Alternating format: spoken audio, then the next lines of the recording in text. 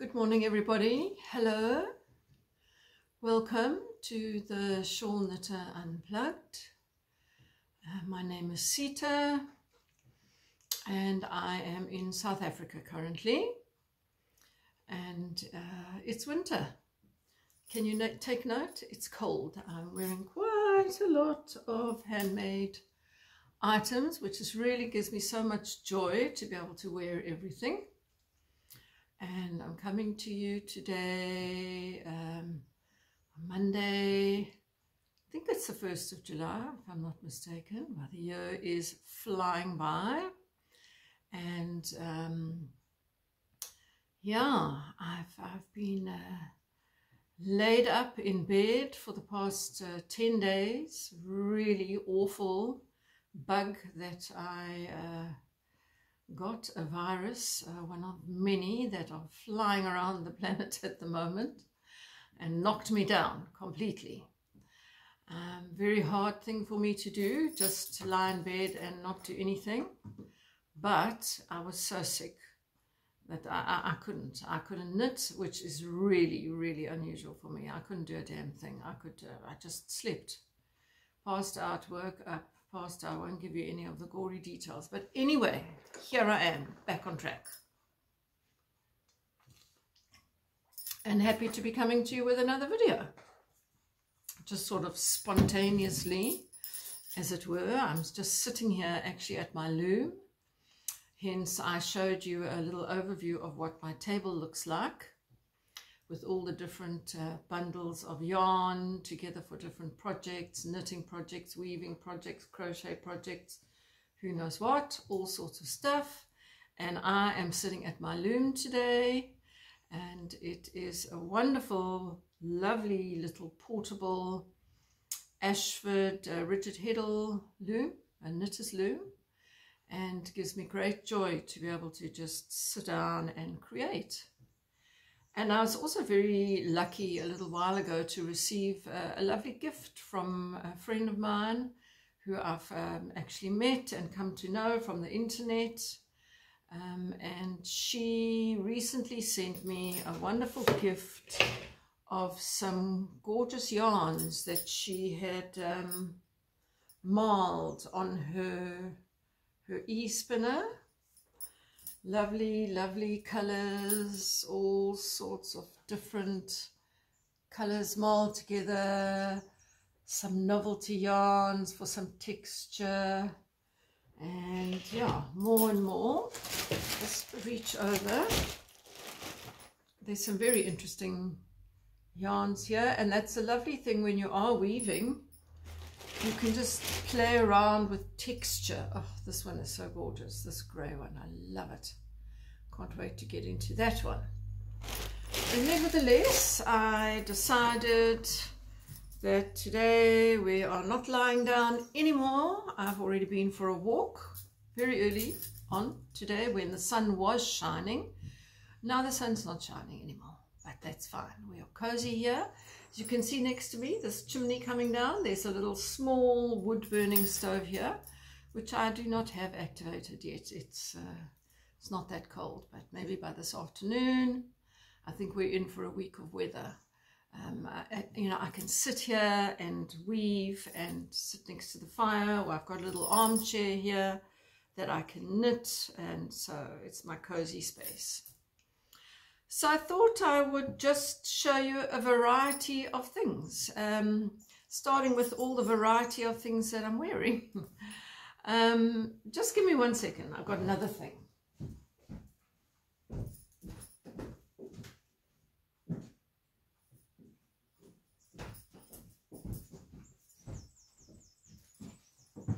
I'm back.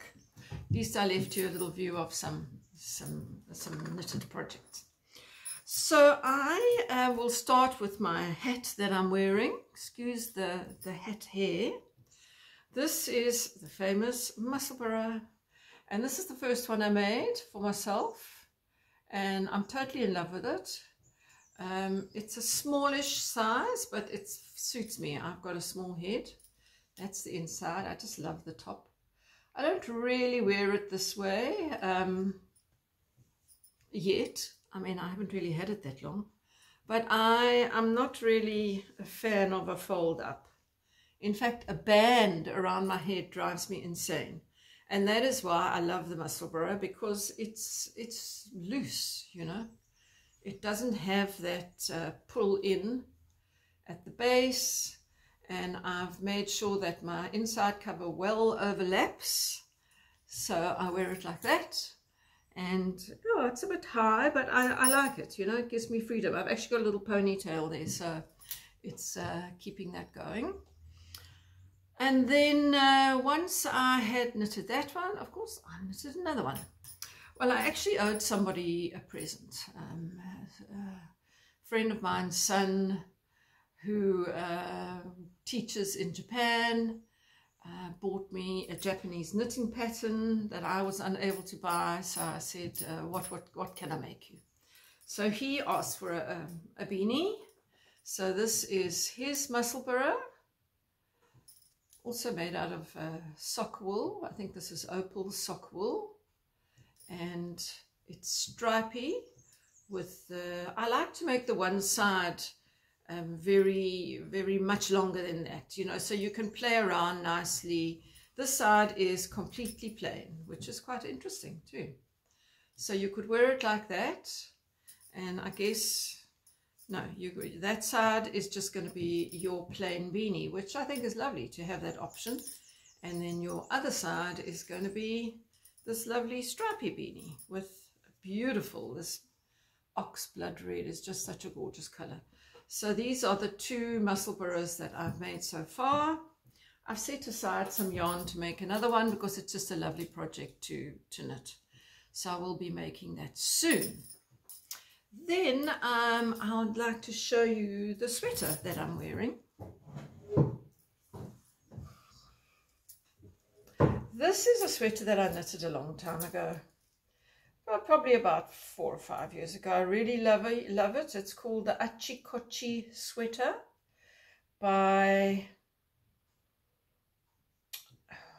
could be Noriko. I'll have to check up on that. But it is one of the Japanese designers. And it's just a lovely, you know, it's got a fair amount of positive ease. It's knitted out of fingering weight. And it's got this lovely detail across the yoke that gives it the name. Achikochi apparently is a name of the tiles that are used on the Japanese houses, and the cuffs are the same.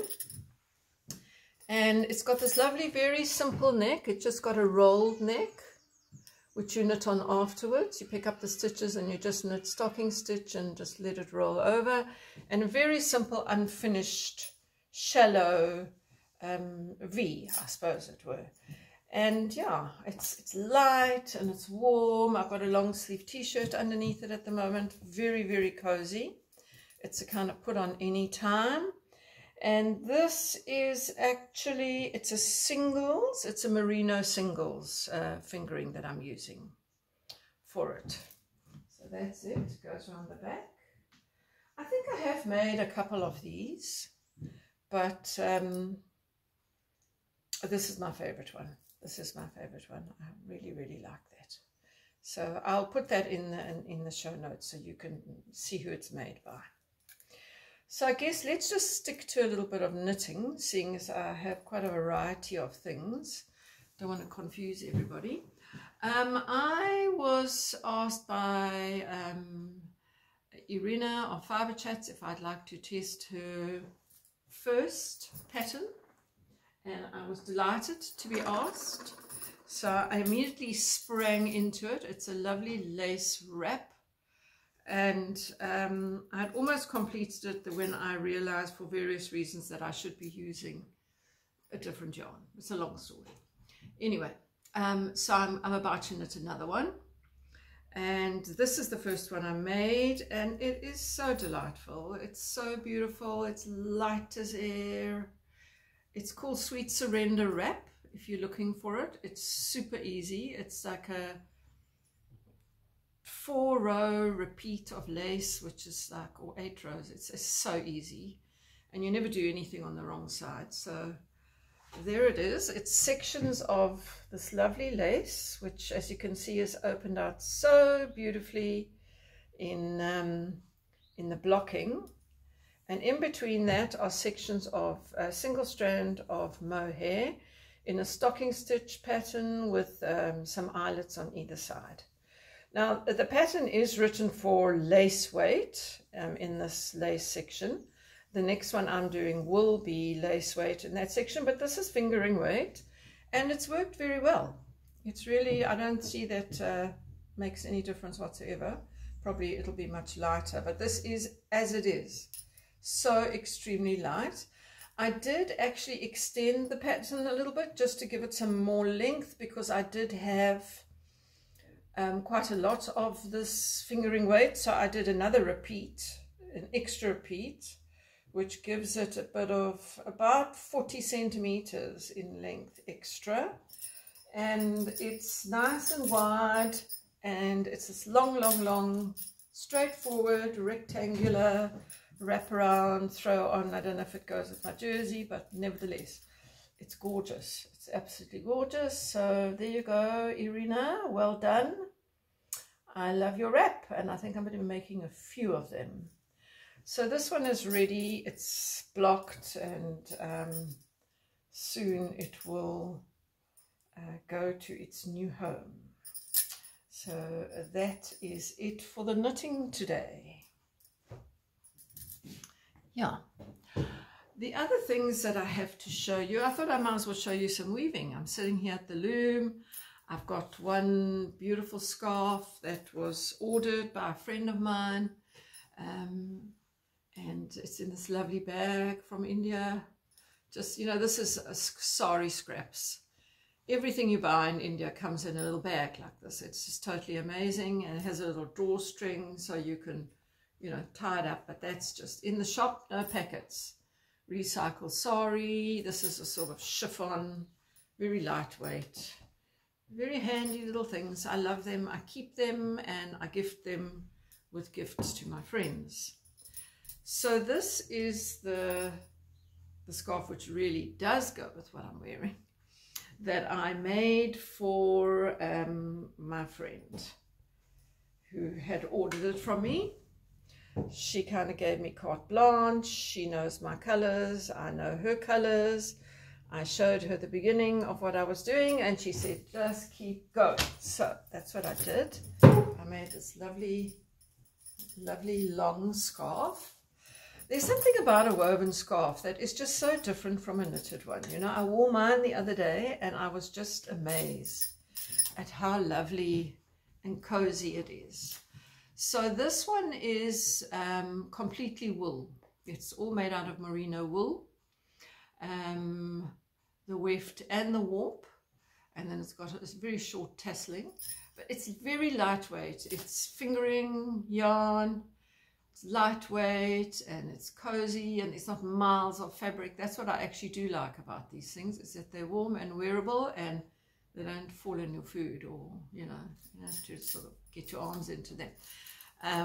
But they keep you nice and cozy around your neck. So this is ready to go.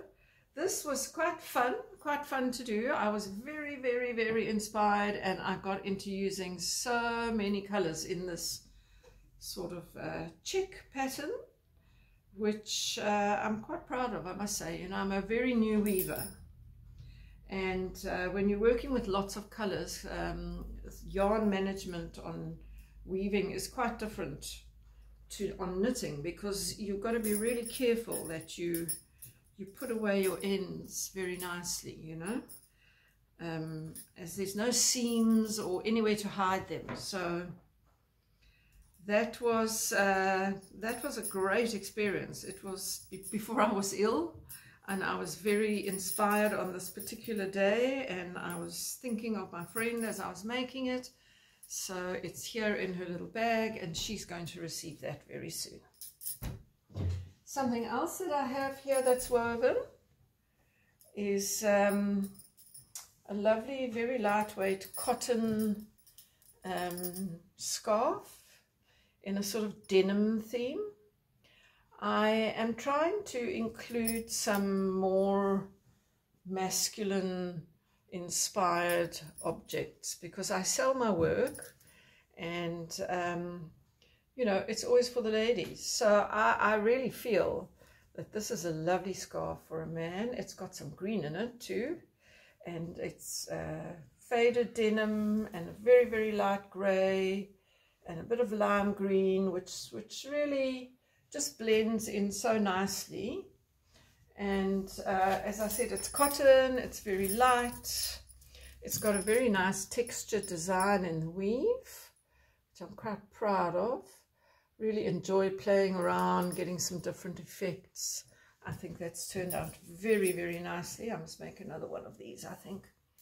And there it is, my woven denim scarf. So yeah, I'm going to weave today another scarf, and you know, it's great fun because you just take the yarn, and I'm not much of a planner in most things that I do. I'm very I don't know, impulsive's not really the right word, because that just means I just kind of do stuff, you know. But like while I'm doing stuff, other things happen which lead me down a different path, and that is where I'm at with color. And look at this here. I don't know if you can actually see this green. I just, you know, I had this lovely, very bright green actually, and I thought, let me just throw this in here. But anyway, it is in there, whether you can see it or not.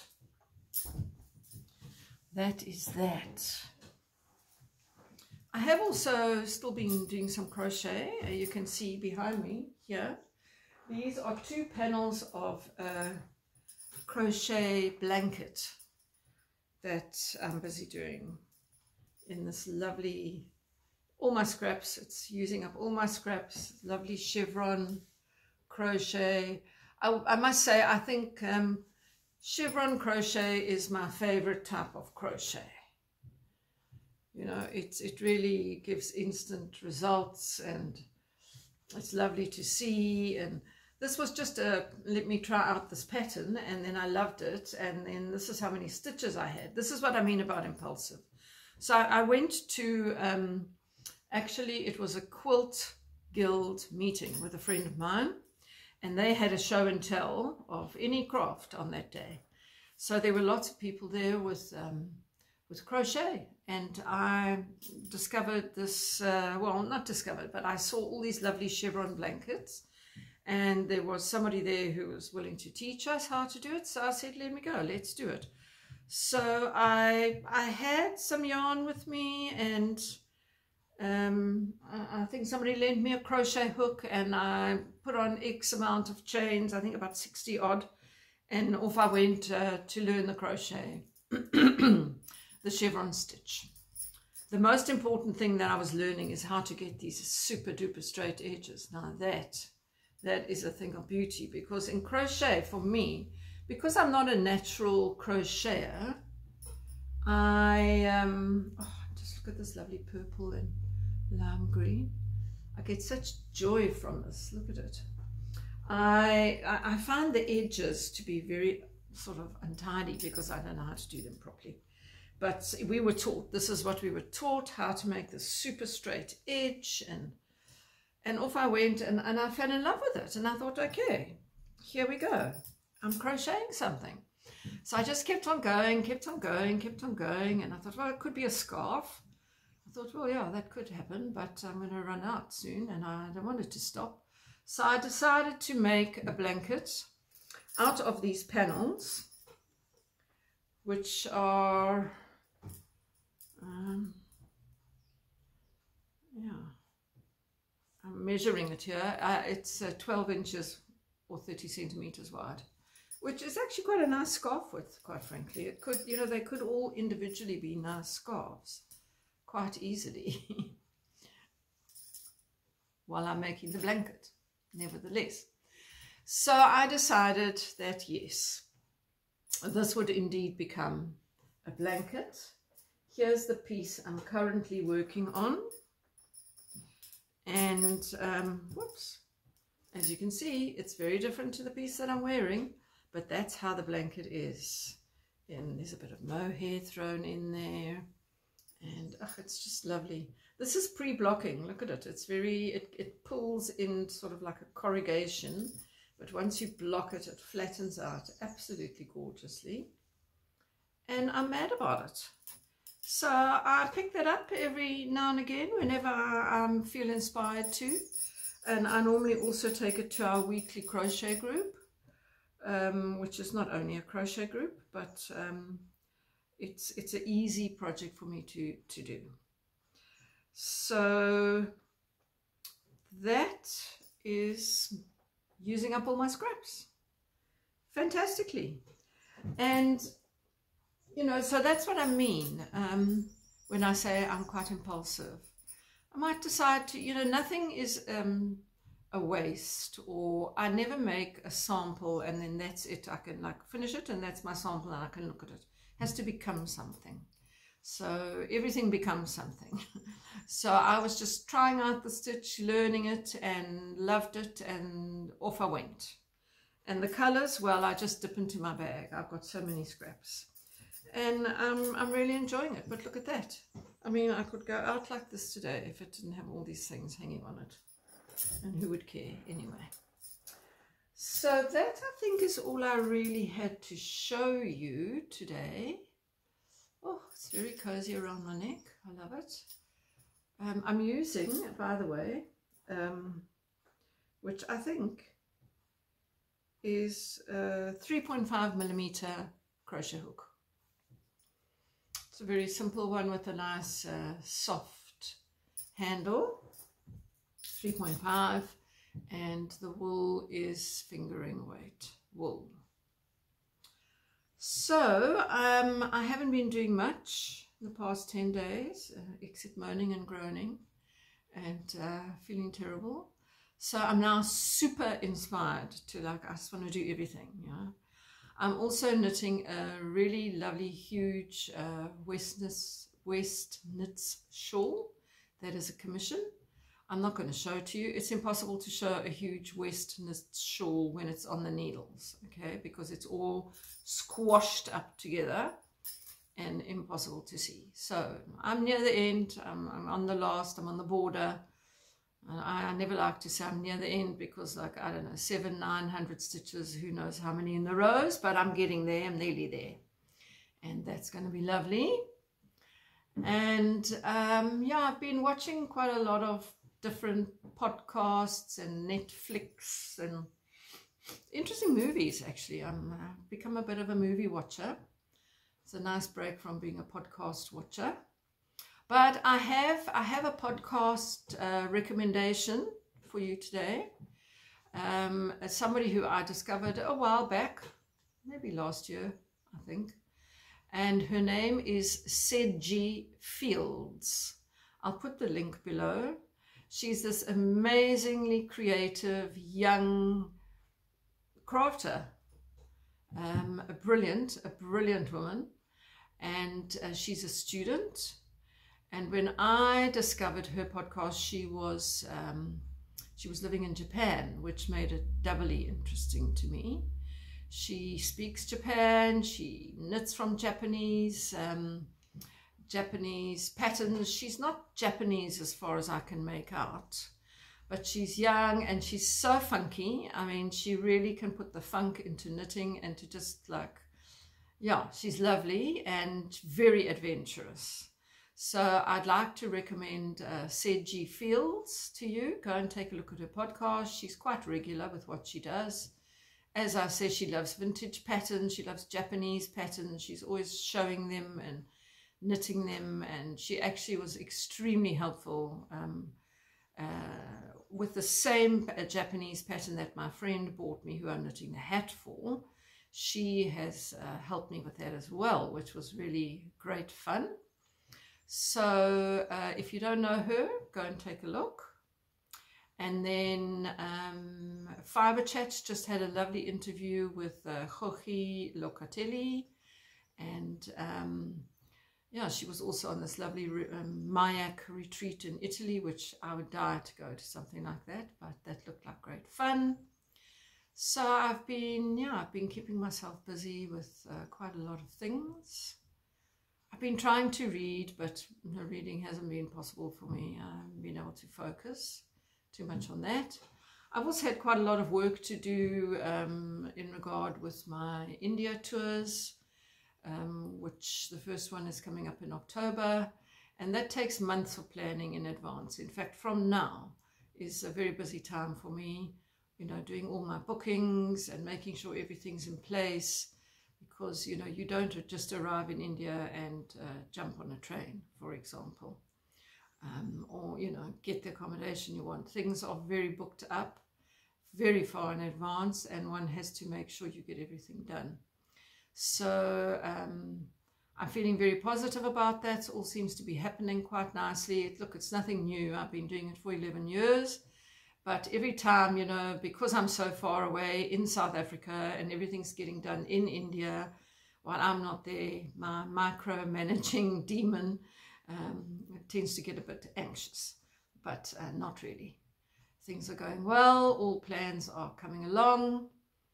And yeah, I've just got a few months ahead of me in this lovely home that I'm looking after, with my lovely fireplace, and it's winter, and it's knitting, and it's wool and weaving and crochet, and I'm a happy chap.